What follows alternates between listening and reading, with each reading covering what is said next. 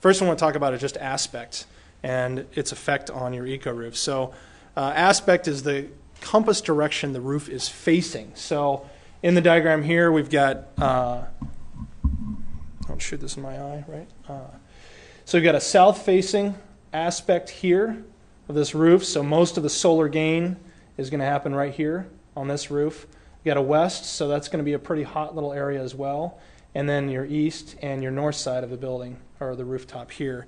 This is just a good example of a residence because, you know, it was sloped and it showed that a little bit better in a flat roof. So in general, the most desirable aspects are really north and east because they really reduce that irrigation demand and that water usage of the plant material. And just the heat gain of the materials it might be edging and those kinds of things. So, you know, in general, we don't want you to install an eco roof that looks like this. We're not recommending that because it'd be a little patchwork. But nevertheless, you're going to have much cooler temperatures on the east and north side of the building, and likely to have better success with plant material and reduced irrigation need. So this is on, if you have your choice of designing a building, these slopes are more desirable. If this building is existing, then we're going to talk more about all the details you have to look at with regard to those other slopes. That's the come next week, and we'll talk to you about that.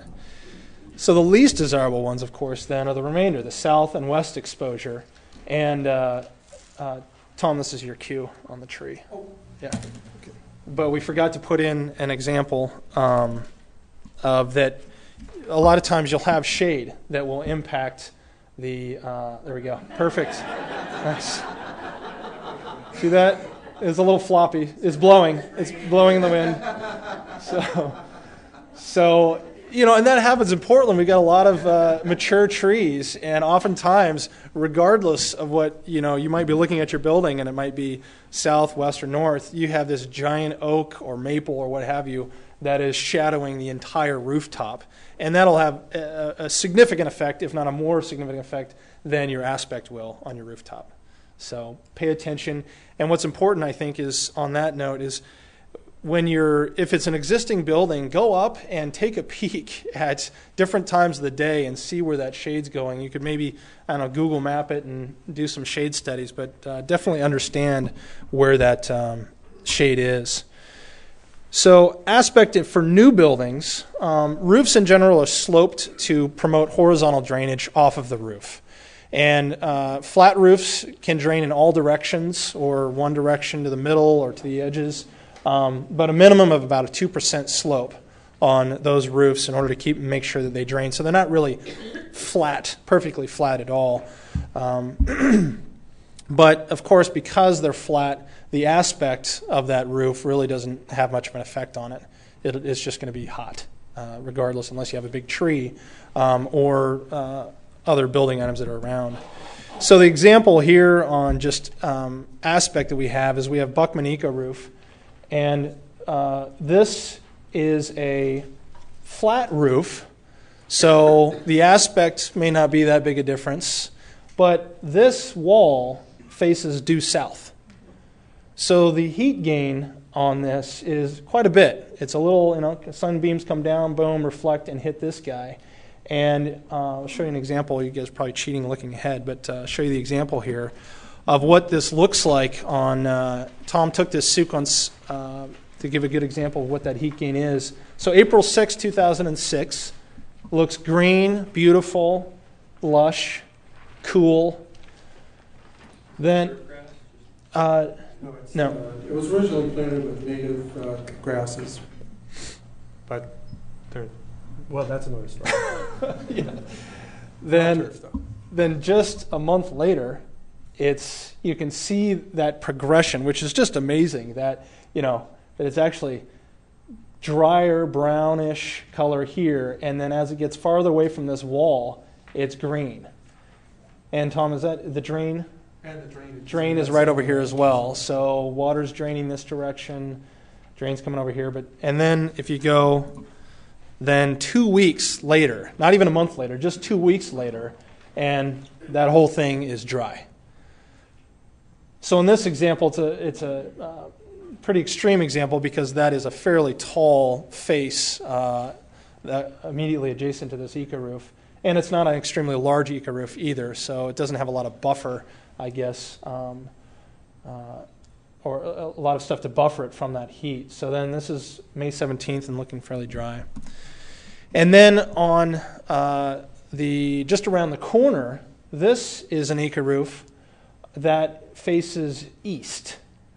This wall faces due east, and you can see, though, is that this wall here is right on the south edge of this eco-roof. So really, this shot was taken early morning, and so it's getting a little bit of that sun coming straight due east down the face of that wall. But other than that, it's totally in shade. And this, Tom, was not planted. Is that correct? No, this was planted. This one was The planted? gravel below was not planted. This one here, right. And that's an old photo. The gravel area below is covered with sedum that has jumped from the roof above, and it's one of our native sedums that has pretty much colonnaded that gravel area, which has no soil. They were dared to jump, right? So you can see They one. looked over and they went, gravel. Yeah, They jumped in. parachuted down or something. So yeah, there's a little one there, and maybe a couple right over Yeah, they're there. starting to grow there. It's a few years Yeah, ago. but That was planted. this was above. planted It in was planted with the ferns. ferns and shady material in here, and just left untouched really, with no irrigation. And you can see that this was taken. Tom, was this taken similar time as the other ones? Do you think? April or something like that. I don't know. Yeah, that'd be interesting. Are you saying that sedum that escaped is fully covering that lower area now? About 80% of the lower area, the gravel area, which is about 1.5 inches of gravel ballast. Tell us something. It should. Yeah, definitely. We're trying to learn. We're trying to listen. What? Yeah. That's what you do with all the other thinking that you're doing about that stuff. So then on existing buildings, with the aspect that you have,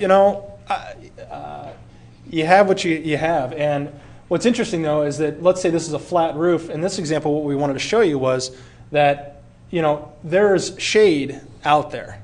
There may be a parapet wall. Maybe this is a mechanical space. On this building, we have a penthouse that's fairly tall, so it really does affect the different sides of the building.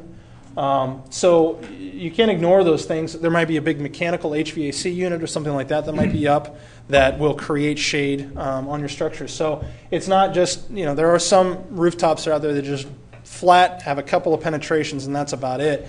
But there's also billboards. There's one just if you go over the Hawthorne Bridge, there's a big flat roof, and there's a giant billboard on the middle of it. And I think, boy, that'd be an interesting shade study to see what kind of effect that billboard would have on the eco-roof, besides detracting from its beauty. But so that's it. That's for aspect on existing buildings.